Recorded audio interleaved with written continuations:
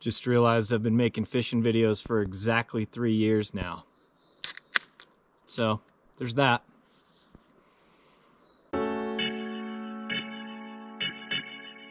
Hey, I'm Ben. I'm a huge fly fisherman.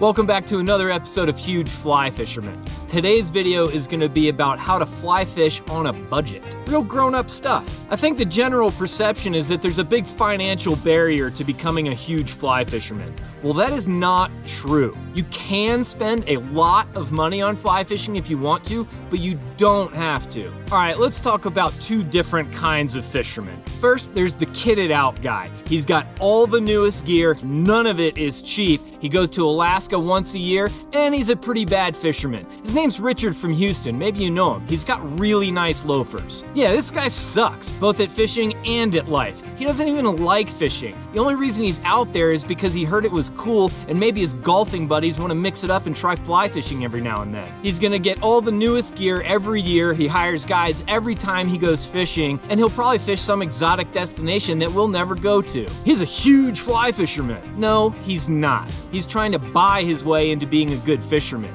What he doesn't know is that you can't buy your way in. It doesn't work. You can't buy a good cast or a good drift. That takes time and practice and a lot of paying your dues. Anyway, I digress. Let's talk about the other type of fisherman. He or she is 14 years old. He's got a 25-year-old fiberglass rod from Grandpa's garage. The reel is taped to the rod handle, ancient fly line, no proper leader, just some 10-pound stren. In his pocket is a pair of fingernail clippers and a Ziploc bag with 6 rusty flies.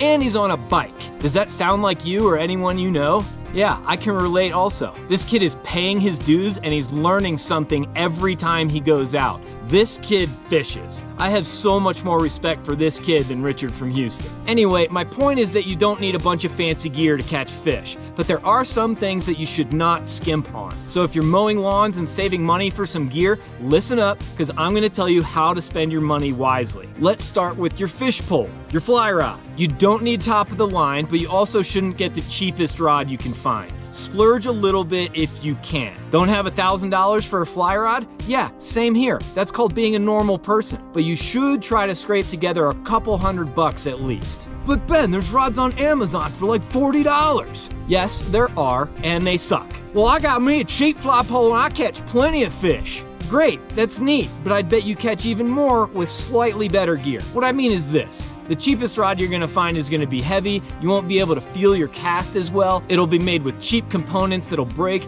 it won't have any sort of warranty, so when it breaks, you're just hosed, and you will break it.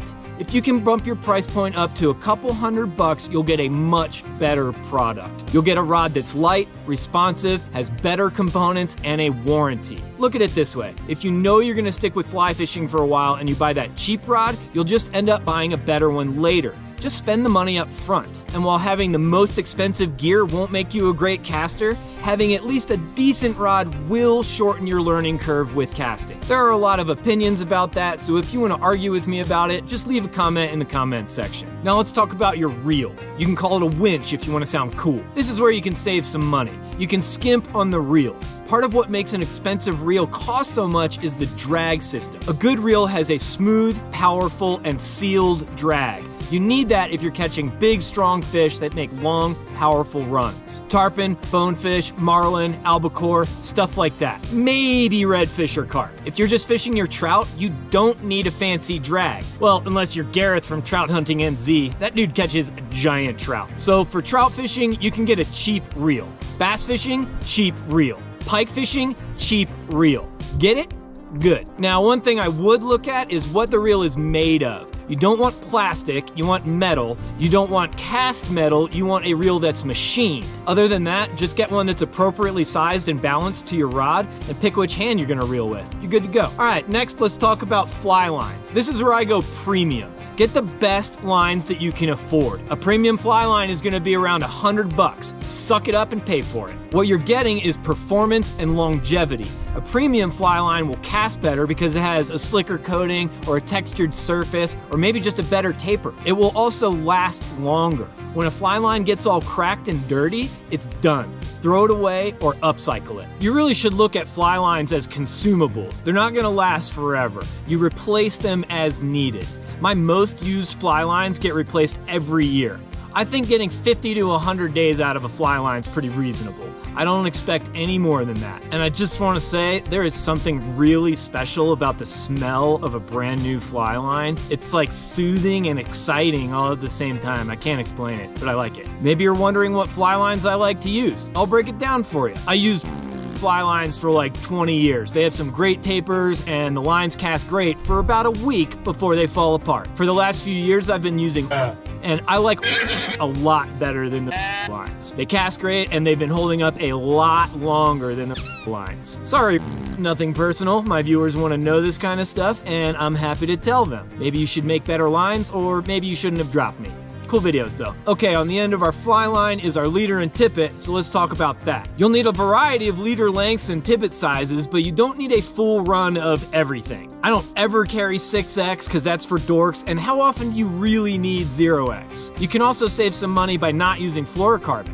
The only fluoro that I have is bite tippet for tarpon. That's it. I basically don't use fluoro ever, and I'm butt hooking plenty of fish. If you're fishing techie stuff, I see the benefit, but I don't think it's crucial. Again, if you want to fight about it, leave a comment. Okay, next, flies. I tend toward the premium on this, but you don't have to. These days, it seems like everyone wants to find the cheapest flies online that aren't garbage. Well, all I can say is good luck. What you see on your screen might not be what arrives in the mail. Maybe you want to start tying your own flies so you can save some money. Well, you should learn to tie your own flies because it's fun and awesome, but it won't save you any money. You'll just buy more tying stuff. Okay, this is getting a little long, so let's burn through a few things before we wrap it up. Sunglasses. I go back and forth on this one. Watch my video about it. Right now I'm on the Good Sunnies program, but that might change. How about waders and boots? First of all, do you even need them? If you're just stomping around in creeks in the summer, wear some quick dry pants and put your Crocs in 4-wheel drive and you're good to go. If you're steelheading in the winter, get some waders and boots by all means. And get some good ones because you're gonna beat the hell out of them. How about packs and stuff? Your call. Again, do you even need it? If you can go fishing with just some nippers and a fly box in your pocket, go that route. But if you need an entire fly shop with you to go catch a creek chub, you'll need to figure out whatever gear carrying system works for you. Vest, backpack, chest pack, there are lots of options. Or just do what I do and put it all in a boat. I'm probably forgetting some stuff, but we'll finish on food and drink. Premium fried chicken is a must. Publix has the best generally available chicken.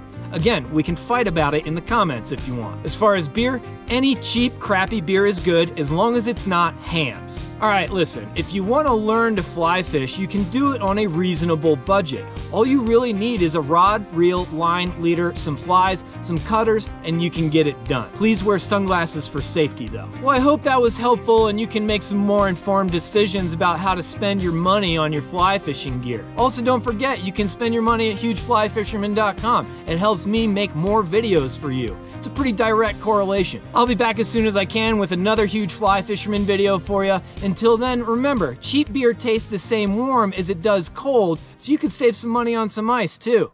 Stay huge.